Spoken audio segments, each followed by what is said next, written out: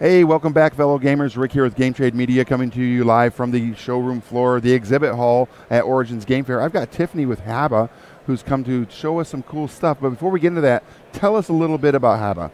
Well, so HABA is originally a German toy company, and they have a U.S. branch, and they produce fine, high-quality games and wooden toys as well. But most people at this show would care about the game part of that. Okay. So, yeah, traditionally, they're best known for their yellow box games and have a range all the way from toddler games up to 99. So games for the whole family entirely, yeah. So you guys, I don't know if you are familiar with it yet. I'm sure you are. Every year it seems they do this little contest where you can enter in it, and they'll send you like a bag of bits. Yeah. And then you have to come up with a game based on that bag of bits you receive. Yeah. And then submit it. Yeah, we do a game design contest. Started a few years ago, and it started because the German head office was like, "Hey, we have a bunch of like random extra bits. What do we do with these?" And our game specialist Bobby West was like, "I have an idea."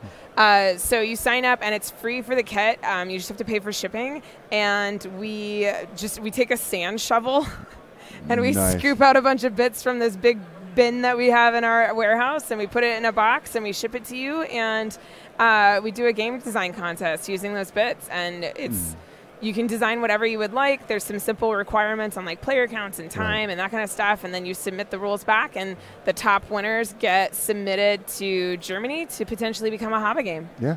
Oh, and you get a gift card for HABA if you win as well. Nice. Very cool. So, yeah. I actually participated in it last year. Oh, yeah? Yeah. It was fun. Yeah. I didn't get very far, obviously. How many pieces? But did you get any cool pieces that you liked? Or? I got a lot of animal pieces, like a giraffe and like a penguin and stuff like that. So I was like really thinking like a zoo thematic. And it was fun to submit that and just to be like, oh, this is just a really neat thing to be a part of. Yeah. And it actually got me a little bit more familiar with what you all do, because this is the first time HABA's ever been at my table. I didn't know that. Yeah. Well, there we go. Yeah. Well, thank you. That's why I wanted to know a little bit more, let everybody out there watching know a little bit more. Cool. So let's talk about, though, what you brought. Oh, yes. Okay. I like unicorns, and I see unicorns. So this is Unicorn Glitterluck cloud stacking. So we actually, there's a line in Germany called Einhorn Glitterluck. I said that probably really wrong. But it's like My Little Pony, basically, of Germany. And they have a brand of line of games in that, and we brought over a couple of them here, and they've just done amazing. Nice. So this is the newest one. It actually released at this show, and reception has been fantastic. So in this game, do you just want to pull it out? Yeah, let's just do it. So in this game, we're working together, and we want to get all of the unicorns. Oops, my business cards are in there. Perfect. We want to get all of the unicorns and cloud crystals into the Cloud Kingdom before the rain comes. And so it's a dexterity game, but we're working together. It's not competitive, and it's not timed, but we don't. So what's going to happen? There'll be lots of them here. Yeah, this is my sample copy that I take to shows and whatnot. Okay, so there's lots of bits and pieces. Yeah, so we're going to put these little cloud tiles around. Okay.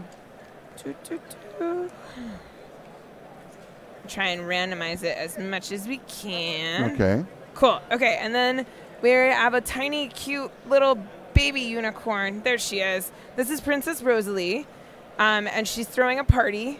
To have the party, we have to get all the unicorns and all the crystals in, and we hope the rain doesn't stop the party. So, all right. On your turn, roll dice. Oh, well, that's easy. So it's a star. So that means I get to pick what I want to put on. So I'm just going to go ahead and do a crystal, and I put the crystal in the cloud. So then you would go. All right. So you're going to go 3 with Princess Rosalie.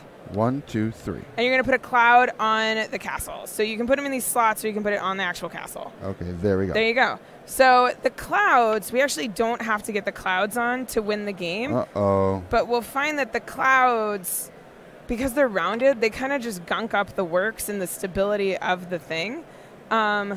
So we're coming around to Unicorn Alley. We need to get these unicorns on. Yeah. The tricky thing is as you play, you can kind of see it's about to happen, where if we get more weight on, it'll shift in this rail, right? And clouds can potentially slide out. Uh-oh. But that's, this is the game. I played this with a 4-year-old yesterday, and I simplified a little bit of the in-game rolling. But let's say 1, 2, 3. All right, let's say that I do this. Oh no, it fell. I will pick one of the clouds and I flip it over. Oh no. And because I revealed a rain cloud, we're one step closer to the rain coming. And so if we reveal 3 of these, we'll lose as a team. But some of them, there's some sunshine hidden. But now this tile is out. And so we have to, because this tile has come out, this means a cloud has come out. So it's going to be easier for us to get the unicorns and the crystals because we have one less cloud gunking up the works, if that makes sense. So. And what's the win condition? We got to get all the unicorns and all the crystals onto the Cloud Kingdom. So it would continue to. Yeah. Well, so we normally have to roll to see if you can put the unicorn on, right? Yeah. But. Ooh. All right. So. I'm putting that unicorn right back where I was.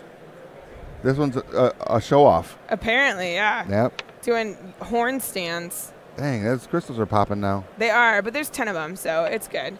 All right, 2. Oh, so no. 1, 2. So we skipped this one, actually. Okay, great. Yeah, so another. You just do a cloud. Another one of these. Yeah. So I was at a game night here at Origins, and I brought this, and I had a couple gentlemen who were like, "Oh, let's play a quick game. Ha ha ha. Let's play the unicorn one." And they started playing it, and they got about halfway through, and then they started losing, and they got like really concerned, very upset. And then they did lose, and so they were like, it's this table. This table is not stable enough. So they went and found another table, and then they like sat and strategized on how they were going to get, and I got a unicorn up there, how they were going to get and stack to get everything on. So they went from being like, to oh my God. Exactly. They were super in it, and they cheered when they got it. It was a whole thing. But yeah, so MSRP is $21.99. That's not bad. No, it's not. And it's 1 to 4 players. You can play with a little more, but with us in our games, because our target audience, this is scary. ages, I know, right? This is ages 4 and up, and 4-year-olds have a lot of, not as much patience for downtime. So we like to keep our player count lower on the box, just so with the younger kids, there's less downtime. But you could totally play this with 5 or 6 if you're a family of 5, So, oh, geez. I think we got it. I think this is my only option. I think we got it. Yeah. Oh, yeah. Perfect. Oh, yes. That's going to be tight. We got to get these crystals on. All right. 1. So there's no unicorn. So I house roll that you get to put a crystal on. All right. I like the house roll. Oh, no. Whoop. Oh, no. I can't get to do that. I have to do this. Oh, jeez. Can I slip it into here? I don't think so. This is a sensitive area. That's a precarious perch. Okay, I think we got it. Ooh, all right. Oh, no. Last cloud. So. Okay. Wow. Have you stacked before? I have not. Nope. So in this case, we're out of stuff to stack, and so it's more just we're just getting the crystals on at this point, and then we would win. And once we have all the crystals on, we have to put Princess Rosalie on. So we'll fast forward through video magic. Wow, we did it! And then if you would like the honors of putting Princess Rosalie onto the tower. Because she's there to party. Yeah. And it's her party, right? It's her party. Oh. And she can stack if she wants to. Oh, nice. Ta-da! That is impressive. That is the most impressive one I've seen today. Well, in this show. I was going to say, it's only 10:30 or 11 o'clock. Well, this show, yeah. This is a pretty good one.